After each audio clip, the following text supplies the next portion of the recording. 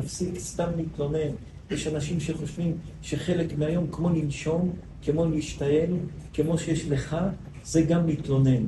להתלונן זה לא חלק מההתנהלות של החיים. להתלונן זה לא חלק מהחיים של האדם.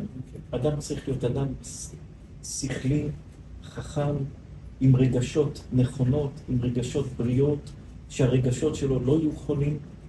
יש אדם שיש לו חולי בראש, יש אדם שיש לו חולי בגוף, יש אדם שיש לו חולי ברגשות.